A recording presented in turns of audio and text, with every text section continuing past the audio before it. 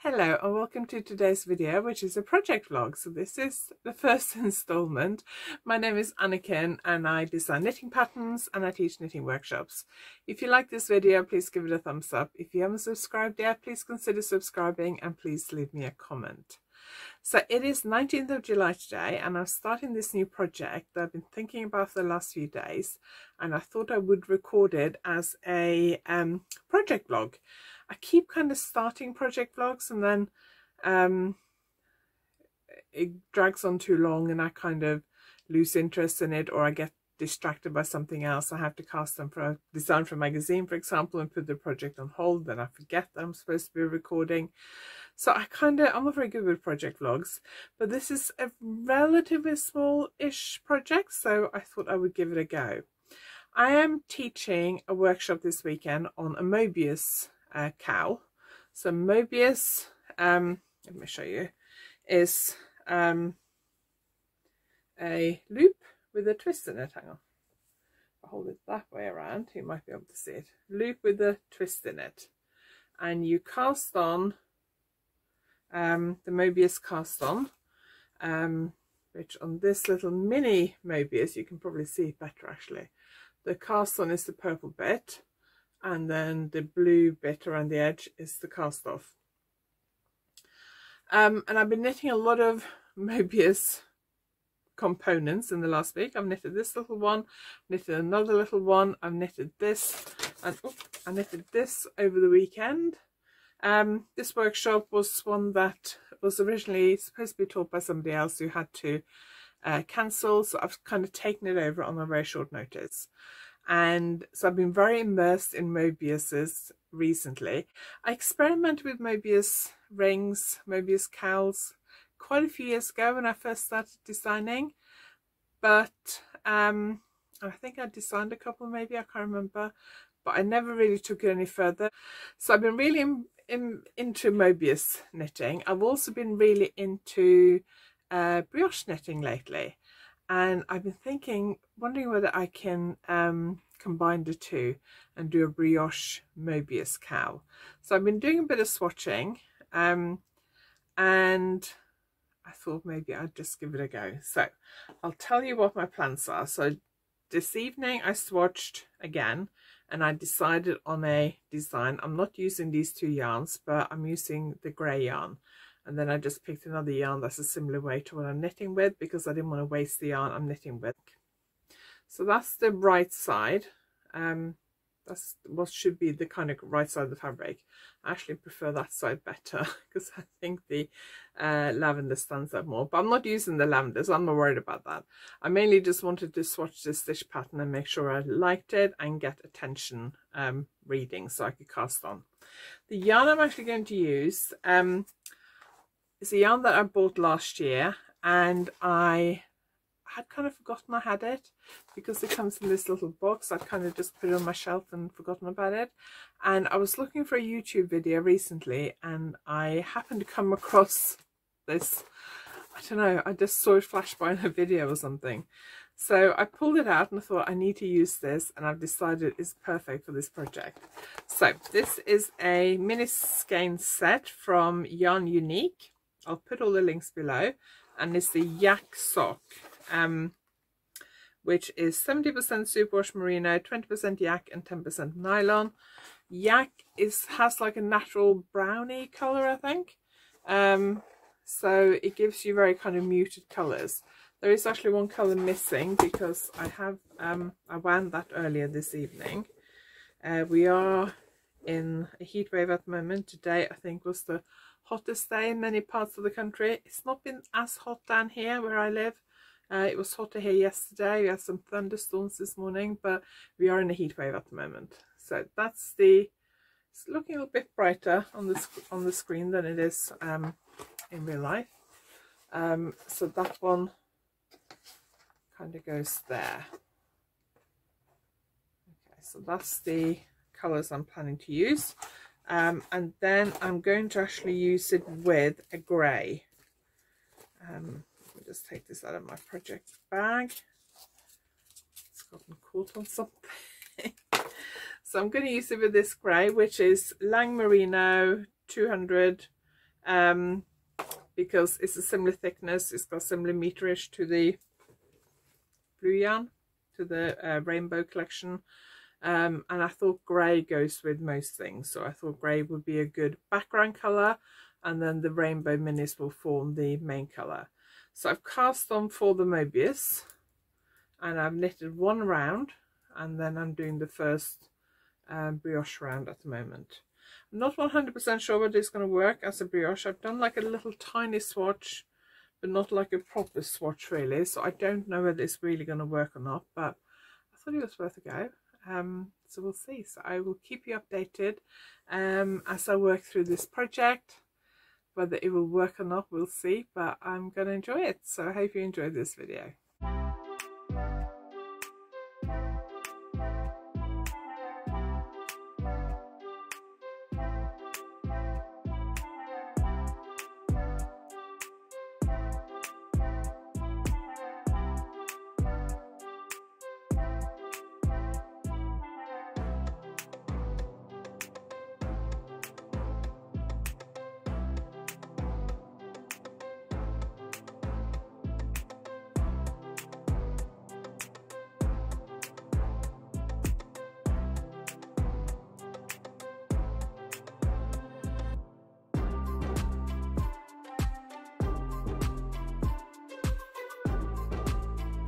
A little bit of an update of my Moebius. I wasn't very happy to start with. First few rounds didn't look very good, so I actually ripped it out and cast on using smaller needles and slightly fewer stitches. And I've now done 14 rows, and I'm really happy with it. It looks fantastic. Really pleased with it. I'd hoped I would get a whole repeat out of one mini skein, but I haven't. I got 14 rows and I got about half a gram left, I think. So I'm just about to wind the second mini skein and start joining in that. But I think it looks really good. Let's flip it over, see what it looks like on this side.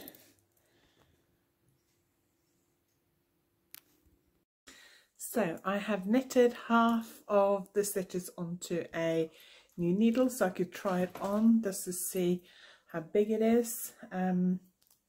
Difficult to see actually how it fits, but I do quite like it. I was a little bit worried that it might be a little bit too small, because I originally cast on more stitches on a slightly bigger needle, then I went down a needle size from 4mm to 3.75mm, and then I also cast on slightly fewer stitches because I was worried that it was getting too big, but I don't think it would have been. But I'm happy with this size. Obviously it's not that easy to try it on when it's still on the needles, but let me take it off and I'll show you what it looks like.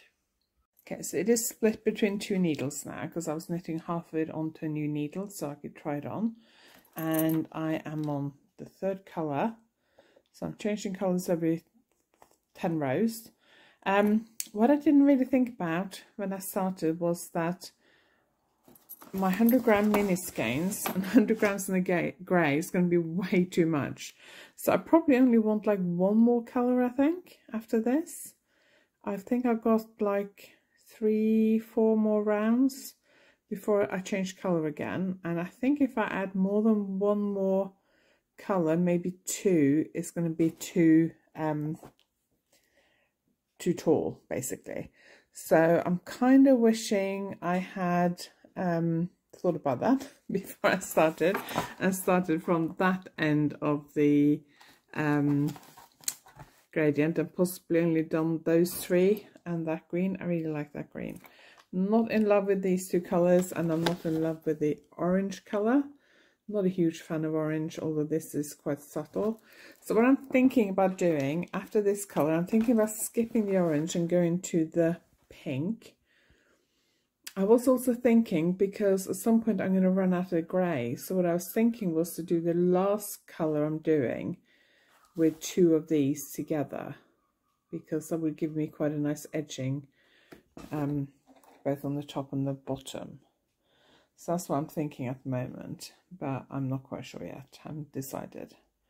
But yeah, very pleased with this so far. I'm enjoying it. I like the fact that, because this is the cast on, I like the fact that you can see the colours on that side as like the main side, if you like, and then grey here with the colours in the background. So I really like that. And I've been working on this for a week now, I think. And I'm hoping I might be able to finish it this weekend when we're away for the summer wool show, but we'll see. Depends on how much knitting time I have.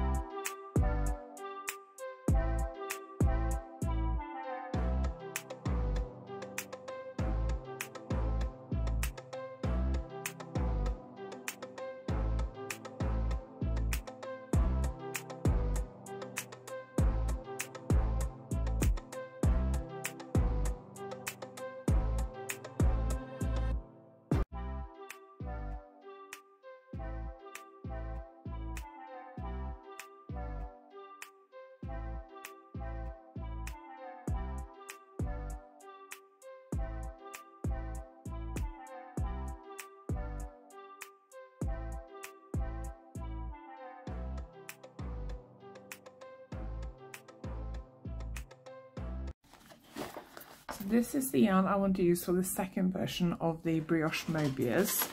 It is Monosol Uruguay Fino in a mini skein set, which comes in this nice fun little box.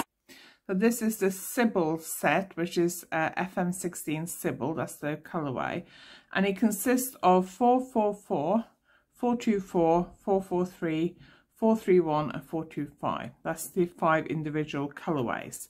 So all these colorways are available individually as well from Monosol Uruguay.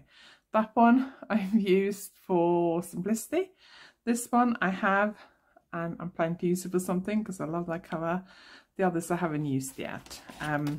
So let's have a look at these. So what I need to decide for our cast on is what order I'm going to use them in. So I'm going to use 2 and 2 together, I think. So for the first version I did a background color, and which was a solid color, and then I did a skein from the mini skein set, and I changed every 10 rounds. For this one, and then for the last 10 rounds I used 2 skeins from the mini skein set. For the first version. So for this version I'm only going to use this mini skein set. The weight of the original version is 115 grams and this is only 100 grams, but this yarn has slightly better meterage, so I'm hoping I can make it out of this. I need to work it out as I go along. I've actually made the circumference slightly smaller because it's a little bit bigger than I wanted it to be. So I need to decide what to do with this. So which colors I'm going to use with which, and then I'm going to use 2 and 2 together, and then the last 10 rows I'm going to just use one color, I think. Or I may do, say for example, I start with these 2 and then I take that one out and add in that one for 10 rows, then I take that one out and add in that one for 10 rows, then I take that one out and add in that one, for example. That's what I need to decide really. So things do look different when you actually knit with them than when you just lay them next to each other, but I like those 2 together. I like those 2 together. I like those 2 together. I don't like those 2 together, but I do like those 2 together. I'm not that keen on those 2 together. So those are my favorites. And that one, those 3 are probably my favorites actually. I wouldn't mind swapping those 2 out for something else, but they're in the set, but these are my favorites. So I think I'm going to start with those 2, then swap that one out for that one, then swap that one out for that one, and swap that one out for that one. I think I need to write this down to make sure I work it out correctly. But yeah, big decisions to make. It's not that easy. Quite often you can't really tell what it looks like till you've actually started knitting it. So I'm hoping to cast on in the next few days just to make sure I'm happy with it. I was planning to knit this when I go to Norway, which is still a week and 5 days away. It's Monday today and I'm going next Friday. So I have a while. I would like to really get started on it before I go, but I am working on something for a deadline which I have to finish before I go. So this is not my priority, but I thought if I finish my daily kind of quota of the deadline project, I might, you know, do half an hour of this in the evening or something. So that's why I'm keen to get started on it. But I mainly want to knit on it while I'm away.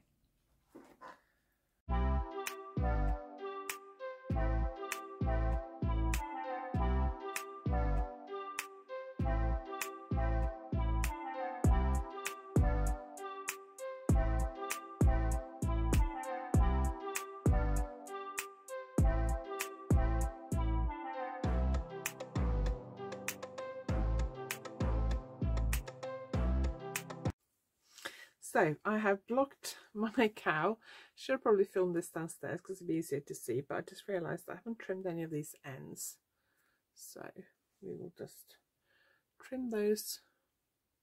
I always worry when I trim them that I'm going to actually cut my knitting. And I'm cutting these quite close.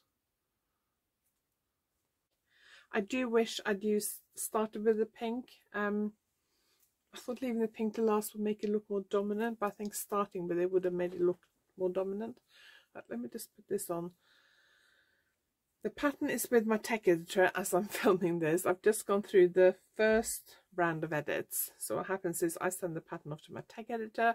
She reads through it and checks everything and makes any changes or makes notes and then sends it back to me, and then I go through those and I make those changes in the pattern. And then I send it back to her, and then she checks that, and then she sends it back to me, and then it pings back and forth a few times. So I've just sent the second version back to her. Hopefully we will get this ready for Yarndale. So yeah, I think I like it. I don't know. I can see the pink. I wonder whether I should have put the pink in the middle. Obviously it depends on exactly how you wear it, but that's probably how I would put it on if I was putting it on in front of a mirror. If you fling it on when you're out and about, it might not end up looking that good, but that's the second version. So this version was knitted using a set of mini skeins from Manosol Uruguay Fino. This set, they do quite a few other sets as well, and I don't know whether this video will be out before Yarndale or after Yarndale. If I have time to edit it before Yarndale and I can get the pattern out before Yarndale, then I might release this video. If I can't, then it'll be after Yarndale. But I've ordered several mini skein sets in different colours for Yarndale, hoping I will have this pattern ready. If I don't, then they'll be on the website afterwards. So there are a range of different mini skein sets. Obviously, if you have mini skeins that you want to use, you could also use 2 solid colours. So I used that pink one there. Let me just grab a couple of colour options for you. Okay, so just based on some of the colours of Fino I have in stock at the moment. Let me put these down somewhere so I don't drop them all. So these 2 are actually part of this set. That one is called Chemise, and that's the one that's here, one of the colours here.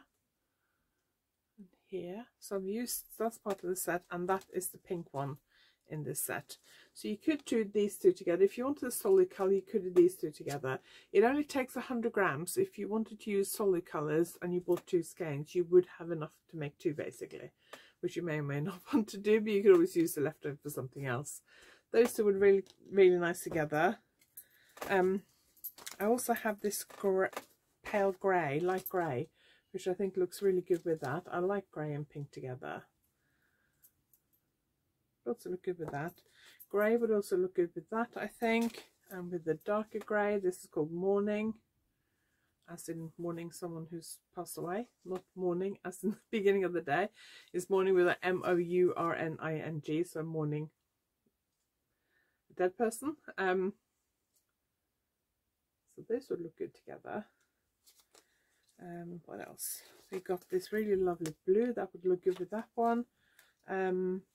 That's Rosewater. That's one I used for my Enchanted shorts. Those look good together. Rosewater would also look good with Chemise, I think. those would look really good together. Also got this cream colour or ivory colour, that would look good with that one or that one. Purple, the purple would look good with the grey. The purple is called violets, that would look good with the grey. So there are lots of different colour options available if you fancied a solid colour. Just going to drop those down there. So this is what the original or the Fino version looked like. So this is what the Fino version looks like, and I really like this, and I'll probably mainly keep this for display purposes when I do shows and workshops and things. I teach Moebius, a Moebius cowl as a workshop. I also teach brioche. I'm not sure about combining the two into an in-person workshop. I've only taught a Moebius workshop once, and I had about 8 people, but I think only 6 did the workshop. It was at the knitting hotel where people are there for like a long weekend of a knitting retreat, so sometimes people choose not to do the workshop. So it took us most of the morning, I think, to actually do the cast on. So I don't know whether I would want to teach the Moebius cast on and brioche in one workshop. I think it'd be okay for people who'd already done a bit of brioche. What I am thinking about doing is creating an online workshop, not an online course, but just a standalone workshop, probably kind of 3 sessions. The first one where we do the cast on, and then where we do some basic brioche, or where I teach the brioche stitches that are required for this, and then the final one where we put it all together, and then maybe like an optional question and answer session after that. So maybe 3 or 4 sessions, a couple hours each. So it'd be like a mini course, but it would be a live one with me on Zoom rather than a pre-recorded course. So I'm thinking about that, but I have to see what's happening in October because I'm so busy. I do have a tutorial for the Moebius cast on, which is linked in the pattern. It's not available on YouTube. You need the link to be able to watch it. It's set as a private or something on YouTube. So the link is in the pattern. The people who buy the pattern can access the Moebius cast on tutorial, but I haven't made it available yet. I may do in the future, so if you're watching this later, it may be available, but at the time of filming this, it's not available. So yeah, I really like this. It feels quite warm actually. The Fino is I think it's 70% merino. Yeah, 70% merino wool, 30% silk. It's a single ply yarn, and it feels really lovely and soft. So that's the Fino version, which is quite bright and colourful. So the cast on is in the middle, and then it goes in both directions. So yeah, I'm really pleased with it. I'm just looking at the colours in the screen. Really happy with it. And then the original version that I knitted. So I used a grey from Lang Merino 200. This is actually the Lang Merino 120, but the grey is about the same, I think. I just don't have a 200 ball here. So that kind of grey with this set of mini skeins from Yarn Unique. It's the mini skein collection it's mini skein collection Yak Sock Rainbows. It came with 7 mini skeins, and I used 5 of them. So there were 2 that I didn't use at all. Those 2. Kind of wish I'd used that one. Not that one. Kind of wish I'd used that one because I like that one. And the other ones I got quite a bit left over because I used the grey as the contrast colour and these as the main colour. Apart from the last 9 rows, I think it is, 9 rounds, where I used 2 colours from the mini skein set. These 2 colours, as one as the contrast and one as the main colour. I really like these colours. I think this will be the version that I will be wearing this winter, and the other one will be the version that I will keep for display and workshops and things like that. This one is actually slightly bigger. I decided this one's a little bit too big and I wanted it slightly smaller, and this one also used a little bit more yarn. It's about 114 grams, I think, so I actually cast on slightly fewer stitches, just like I think 1 repeat. So the pattern reflects this one. This is the size that's in the pattern, so this will be my kind of personal one that I will wear because the yarn was from my personal stash, if you like. So this one is slightly bigger, but I really like it and I love these colours. And I got that mini skein set either earlier this year or last year, I can't remember, so I'm glad I managed to use it for something. I don't know what to do with the last two mini skeins, but I think I'll just add it to my mini skein basket. There we go. So that's what that version looks like. So they're quite different looking. I will photograph both of them for the pattern. This one actually goes quite nicely with my bright green t-shirt as well. I'll photograph on both of them for the pattern. The pattern includes the yarn details of both this one and this one, but this is the one that I will use for display at shows and things because I sell this yarn. I don't tend to display anything at shows that I don't sell the yarn for. So, but this one I really, really like. These colours are probably more my colours, I think. So hopefully you'll see me wearing this a lot this winter. I do like wearing cowls because they fit quite nicely under your coat and things. So I will link the pattern below. It'll be available on both Ravelry and Payhip. So when this video is live, the pattern is available as well. If you've never done a Moebius before, they are magical, they're amazing. So as I said, the pattern includes the link to my Moebius cast on tutorial, which is the easiest way to get the hang of the tutorial. It was the one that was originally publicised by Cat Body, and there is a very old tutorial with Cat on YouTube. So if you don't want to buy the pattern, but you're curious about the Moebius cast on, just Google Moebius cast on Cat Body, and if I decide to make mine public, I will link it below this video. I kind of created it for the workshop. I need to have another look at it and see how easy it is to understand because I did create it for this workshop I taught earlier this summer. So I hope you've enjoyed this little project vlog. I filmed more of the first of it when I knitted this one than this one, partly because I knitted most of this one while I was in Norway, and it was easier to film this one when I was at home. So I hope you enjoyed this video. Thank you very much for watching. If you like this video, please give it a thumbs up. If you haven't subscribed yet, please consider subscribing, and leave me a comment to let me know what you think. Do you fancy trying a Moebius brioche cowl? Have you done Moebius cast on before? Have you done brioche before? If you've done either of those two things, then you'll be fine with this. Would you fancy a workshop? Would you be interested in a workshop, either in person if you live in England or in the southwest of England or anywhere where I teach, or would you be interested in an online workshop? Let me know. Would you prefer a course, like a pre-recorded course that you could just do in your own time, or would you prefer a live course where we meet up on Zoom and do the lessons together? Let me know what you think, and I will see what I can come up with later this autumn. Thank you very much for watching, and I will see you next time.